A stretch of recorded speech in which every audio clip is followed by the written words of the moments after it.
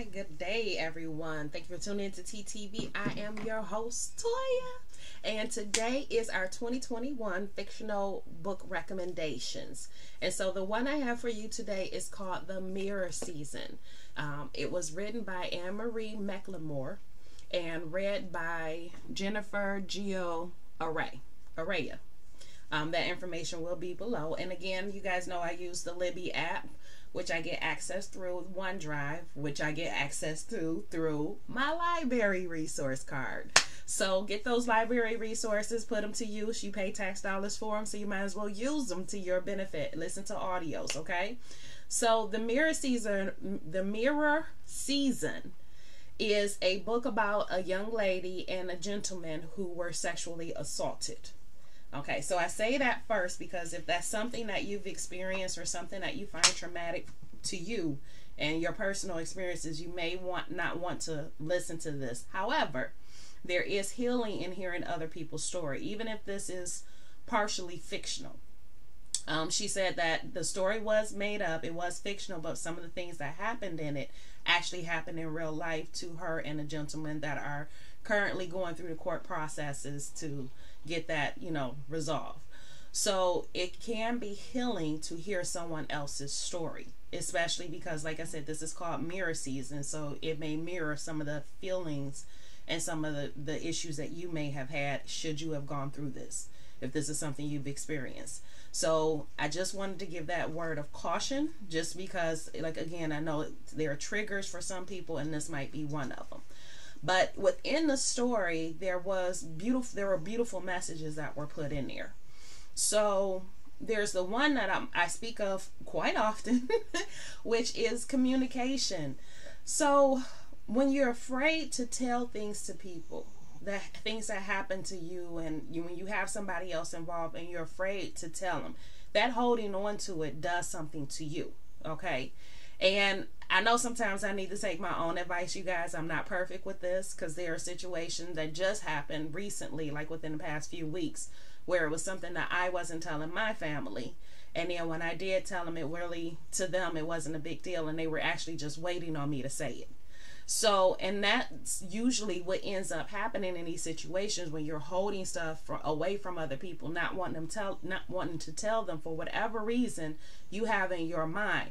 Sometimes you are denying them that information. Sometimes you are denying them the ability to counter what you're thinking. So it's always best to just speak up, use your voice, okay? Because that's what it's for. That's what it was given to you for. So like I said, this young lady had this experience, but one of the beautiful things in this was that she had this gift from her grandmother, to where if somebody came into the shop, which they had a bakery, so they did a bunch of sweets. If somebody came into the shop, she knew what they wanted, what would make their day or would make them feel better, like what it was on a soul-like level of that, what they needed, and what the baked goods that she had could provide for them. And what's good about that, and why I say that's such a beautiful thing, because when you're able to connect to other people, it's almost like reading their minds, but it's not. Like, people think to have telepathy is to read your mind. Like you just said in your head that the stars are brightly shining. You got that song in your head. It doesn't even come out like that. It can come out as a feeling. In her case, there were scents. So she had scent, smells of vanilla, smells of cinnamon, smells of sugar. And that's what told her what people needed and what they wanted. So when you get to a certain level where you can actually connect to other people around you, to the point where you understand how they're feeling without them even saying anything, even though you might not know what happened, you can know something is going on, and something is either really good about them or something is a little off, and you kind of get a feel of what it is that's off about them.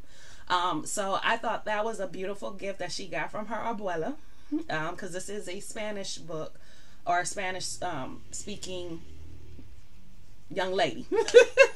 Character, that's the word I was looking for, character. So it was a really beautiful story in that sense. It also has some elements in there where the trees and flowers and plants and stuff were around her were turning into shards of mirror. And I don't think she really understood that, because sometimes we need to do what's called mirror work, where I actually talked about this the other day, where you look into the mirror and you say good things about yourself to help you feel better. But she had these shards of mirror, everything all around her, as she was trying to hide and keep away from everybody. And I don't know if she even understood what the mirror shards were, why it went into the heart, or they just never really spoke on it too much as to why it happened and what her understanding of it was. But like I said, the relationship her and this young man had and how it developed, and the thing I love, this is the other beautiful thing about it, okay? So this is the beautiful thing number 3. The two of them, so you got this young man and this young lady who went through this sexual assault that was horrific for both of them and changed them.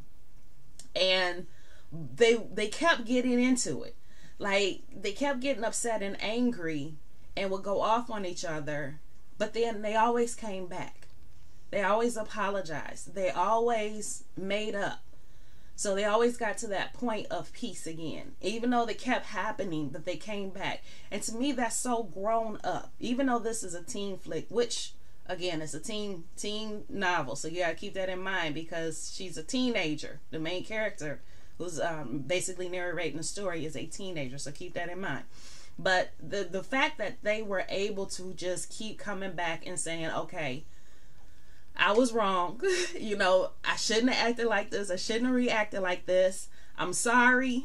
You know, and let's still be friends, you know. So they kept coming back at that, and that's a really grown-up thing, because there are a lot of grown-ups that can't do that. Even if they know they're wrong, they can't do that. They can't come back and say, I'm sorry. Okay? I am sorry. 3 words. They can't do it. Even if they were, or I was wrong. They can't say it. It's like it's like it's a stab to them or something, or they're just so embarrassed by it. And the thing is, people make mistakes all the time, okay? All the time people make mistakes. And when you make them, you just acknowledge, okay, yes, this was a mistake. Yes, this wasn't something I should have done. You know, you acknowledge it, you take ownership of it, and then you move on. Because guess what? Nobody is perfect. Nobody. Not one person in this world is perfect. So that's the story and the messages that I got out of it that I thought were very beautiful, very grown up. You know, the relationship that she had with her grandmother, even though her grandmother had passed, and the gift that her grandmother had given her. And that was just, it was beautiful. It was a beautiful story. So I enjoyed this one. I do recommend you listen to it. And again, if you have those wounds that you are carrying on, sometimes it does help to listen to other people's stories. Sometimes that helps you gain your courage to tell your story and tell the truth about what happened to you. So that's my message for today. That is the book recommendation. And I will talk to you guys tomorrow. I love you guys. Have a wonderful Saturday.